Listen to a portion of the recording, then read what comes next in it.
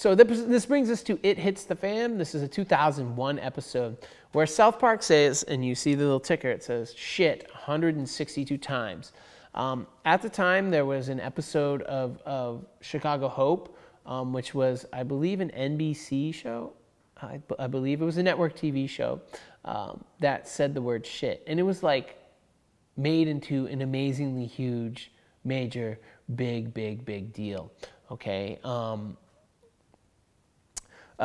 So they say shit a bunch. You have Mr. Garrison who finally says the F word, and he breaks the fourth wall by saying that. So you start to have that word used a little bit more on South Park. I don't believe they had used that before that. And Mr. Garrison, he breaks the fourth wall, that invisible wall between us that I'm breaking right now, in that episode as well.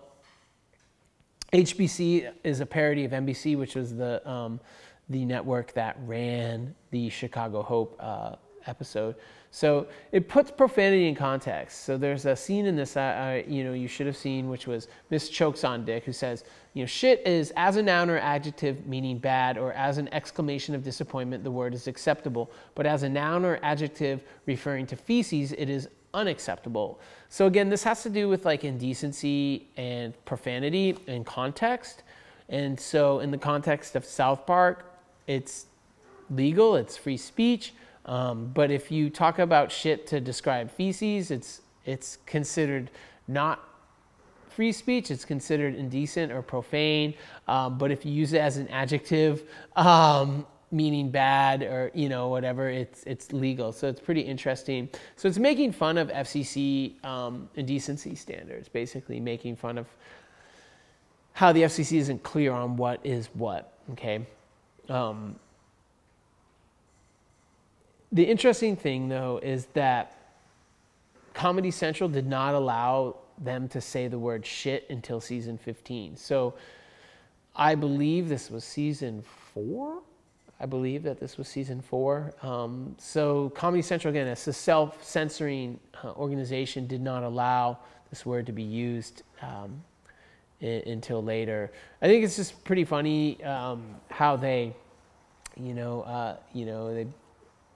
it's like there's a curse on the curse words, there's a play on that, but yeah, it's just, I don't know, it's just an interesting take on what is profane and what is indecent. And again, using the context, just like George Carlin used indecent words to make a commentary on indecency and profanity laws, etc., in TV and in the media. South Park did the same thing. So anyways, that's a little bit about censorship. It kind of gets us like the basic gist of censorship. We've seen how South Park addresses it in a few of its episodes and how they deal with it. Everything from profanity and indecency to government censorship, which obviously South Park hasn't experienced here, but just abroad. And as we move through some other topics, specifically when we get to religion, we'll see how other ways in which Comedy Central has censored Matt and Trey's portrayal of religious figures or other celebrities, and how they've censored episodes. Anyways, that's week 7, day 1. We're almost done with this. I'm so ready to be fucking done with this video camera shit. I'm so sorry last week, our last lecture, I was out of focus. Hopefully I'm doing better this week. But I hope you're well. Hope you're feeling good. Hope to see you at our Monday crappy hour at 5 o'clock.